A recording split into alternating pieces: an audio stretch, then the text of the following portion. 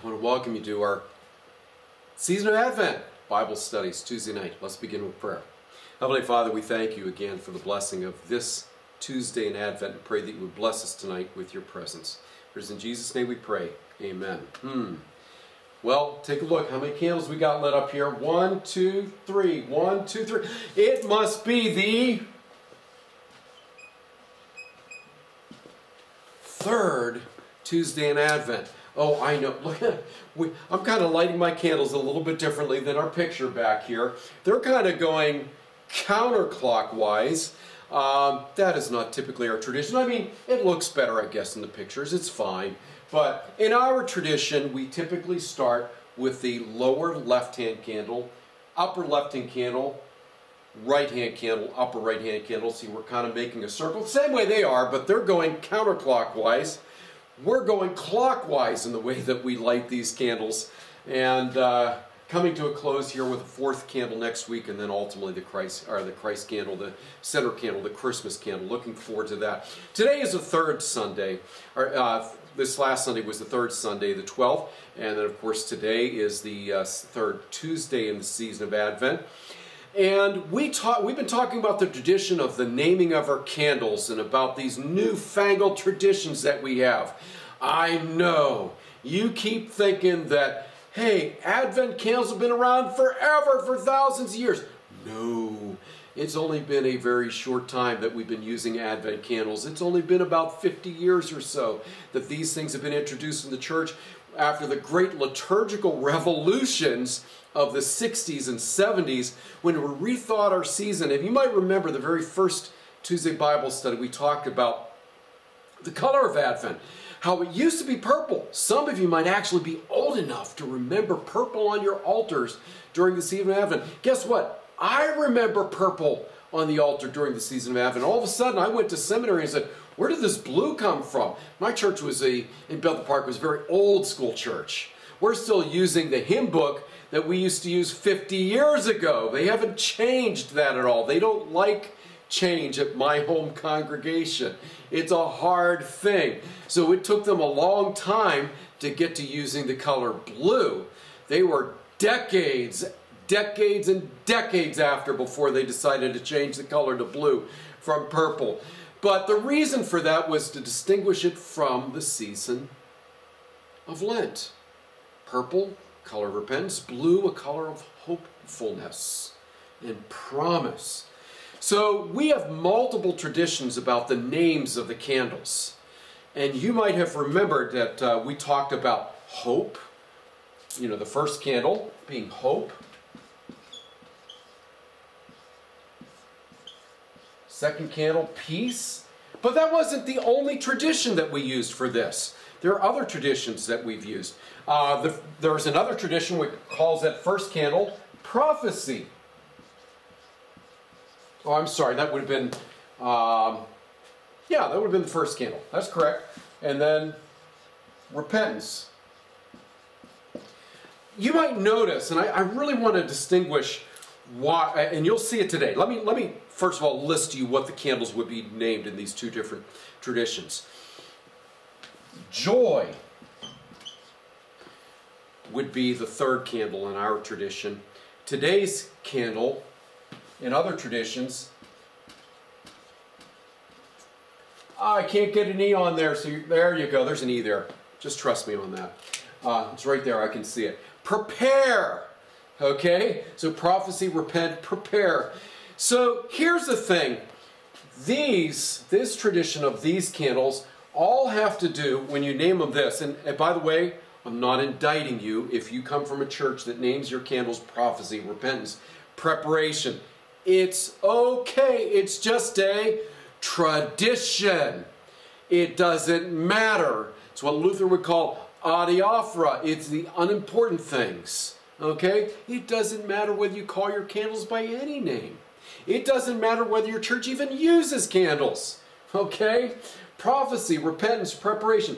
But the one reason why I'm not a fan of this is that these all have to do with me. What do I need to do to get ready for Christmas and to meeting Jesus Christ? okay, and how I need to get my life together. Guess what? This, hope, peace, joy, all have to do with Jesus and what he brings into my life. And why we celebrate this season is Jesus. So that's why I kind of prefer this season and these names of these candles as opposed to these. If you follow this tradition, it's okay. Good for you. We're going to talk a little bit more about this today. Now, I will say this. If you wonder where we get the third candle, often, now it's not up here, often it's pink in color. This one is the only one that changes color. And you're like, where did we get a pink candle? And why is that third candle pink? Well, if they're lighting any other candle than the third candle pink, I've never heard of that tradition. Is always that third candle. Why? Well, again, that's even a newer phenomenon. Remember, the Advent wreath itself is relatively a new phenomenon. The idea of that third candle being pink is even newer than that. I don't know when that started with the tradition of lighting that third candle's pink. Most people have no clue why, but it actually dates back to an ancient tradition of Lent. That, remember, we had all these Sundays in Lent in preparation, and they would always have a pink Sunday in the season of Lent. Lent was such a severe season and such a harsh season. And so they would have one pink Sunday, and on the pink Sunday, it was a day of celebration in the midst of the season of Lent. So I'm going to tell you this, I'm just shooting off my head right now. I don't know this to be true. My gut reaction is this tradition of pink actually predates the color of blue and maybe even predates some of these Advent traditions. It might have all sent back to the time where Advent was more of a season of preparation and more of a season of repentance. They celebrated that third Sunday as a pink Sunday, a day of celebration and joy. And so that's where the candle pink comes from. We don't have pink candles in our church. That's just not part of our tradition. But I get it. That's where it comes from. So we have this joy as the theme of the day. And I would like to read to you the lesson appointed for today. And again, the joy that comes from Jesus being in our lives. And this is a promise in the book of Isaiah. Now remember, we read from what's called the lectionary in many of our liturgical traditions. You may not in your church, and that's okay too. But we find as we read a lot more of the scripture, churches that read from the lectionary read much greater portions of the scripture in their Sunday worship than do churches that don't use a lectionary. Because churches that don't use a lectionary, the pastor kind of picks his or her favorite passage of scripture, and that's only like 10% of the Bible, and they ignore the rest of the 90% of the scripture. Whereas if you have a lectionary that forces you to read large swaths of the passage of scriptures that maybe you would never want to choose or read, you end up reading a lot more passages of scripture. So it's a 3-year cycle, again with a lectionary. Matthew, Mark, Luke are the Gospels that are appointed for each one of those years. John is interspersed throughout, and there are Old Testament lessons throughout. But this is one of the lessons is appointed for this Sunday on occasion from Isaiah 35. Rejoice, for the Lord is coming into the darkness. Rejoice. Rejoice and joy, they're the same root word, aren't they? Rejoice. So joy is the spirit that's in our hearts. Rejoicing is our celebrating as a result of the joy that's in our hearts, okay? For our Lord is coming into the darkness of oppression's exile to lead us home. The wilderness and the dry land shall be glad. The desert shall rejoice and blossom. So again, the images here, just like last week when we talked about the dead stump of Jesse that now sprouted something spectacular. The images of the Bible are often so stark. Something that's dead, there's no life here.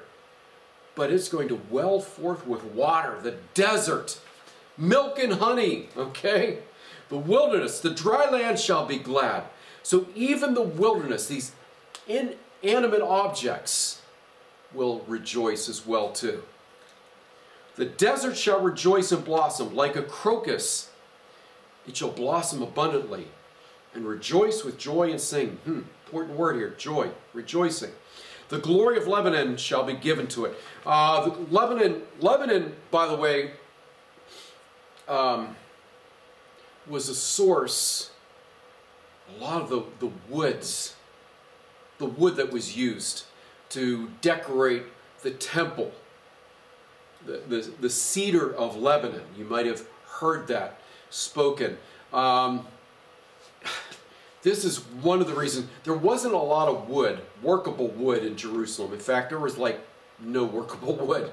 You couldn't go out and knock down a tree and make a furniture out of it from the wood that was in Jerusalem, because they just had these tiny little spindly bushes and so forth and called them trees. Okay, so if you were getting wood, you had to import it, and the best wood in the world came from Lebanon, the cedars of Lebanon that were then used in the temple. And now it's just abundant. It's everywhere, okay? The glory of the Lord shall be given to it, the majesty of Carmel and Sharon. Carmel and Sharon are two mountaintops. The worshipers of Baal worship in Mount Carmel, okay? Mount Sharon. So they are going to turn to Jerusalem and say, oh, we were wrong all along. You get it? And we're going to rejoice in this thing that's come, because Baal is not certainly going to bring us joy. In fact, you know the difference between Baal and Jesus? Well, obviously outside of we as Christians believe that one is true and one is not. But Baal, in their tradition and their mythology, Baal never comes down to live amongst us. Baal is on the mountaintop, and only a handful of people can go up there to see Baal. But our God comes and dwells in our midst. That's the big difference. That's why we're rejoicing. They shall see the Mount Carmel and Mount Sharon, where Baal worshippers are. They shall see the glory of the Lord and the majesty of our God. Strengthen the weak hands, make firm the feeble knees. Remember, God is always concerned about the poor and the weak. So if you dismiss the poor and the weak, you are anti-God. God is always about the poorest and the weakest. The great reversal that comes. This is why there's so much joy. There's so much poverty. So many people are hurting. They will rejoice because they, like the desert who have nothing, will well forth with life. Wow. Okay. Say to those who are fearful, be strong. Do not fear. Here is your God. He will come with vengeance, with terrible recompense, and he will save you. God is going to make right, that great reversal, make right everything that was wrong. The eyes of the blind shall be opened, the ears of the deaf unstopped. The lame shall leap like a deer, and the tongues of the speechless sing with joy. For the water shall break forth in the wilderness, the streams in the desert. The burning sand shall become a pool. Isn't that grand? Thirsty grounds will spring forth water, and the haunt of jackals shall become a swamp. The grass shall become reeds and rushes. A highway shall be there, and it shall be called the Holy Way. The unclean shall not travel on it, but it shall be for God's people. No traveler, not even a fool, will go astray. Well, that's good news, because trust me when I tell you I can get lost. Doesn't matter the GPS system I'm using. Take a right here. Oh, no. In 500 feet. I thought it said here. You know, it doesn't matter what GPS tells me. I'm always getting lost, right? But in God's way, even a fool like me will go. It's a straight road. We'll get to the right location. There's no turning, no rights, no lefts. It's a straight shot. Not even a fool can go off that road, right? No lion shall be there, nor shall any ravenous beast come upon it. They shall not be found there, but the redeemed shall walk there. There will be, again, it's not about the animals. It's about the fact that there's no potential for violence. You don't have to be threatened. And the ransom of the Lord shall return and come to Zion with singing. Everlasting joy shall be on their heads. They shall obtain joy and gladness, and sorrow and sighing will flee away. It's like a breath. You've let it out. It's gone. Joy is the theme for today. And it comes from who? Being in the presence of Jesus, who sets the prisoners free,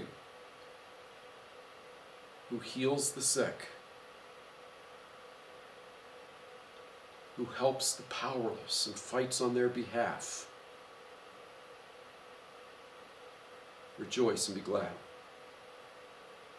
Let us pray. Heavenly Father, we do give thanks again for the blessing of, wow, this Sunday, the third Sunday, the pink Sunday, the Sunday of joy. We give thanks for what it is that you're bringing into our lives in Jesus Christ, and pray that you'll be with us as we prepare for this Christmas season to meet Jesus anew. Let us be inspired. We ask this all in Jesus' name. Amen. Now may you go with joy in your hearts today. In the name of the Father, the Son, and the Holy Spirit. Amen. Go in peace. Serve the Lord. Thanks be to God.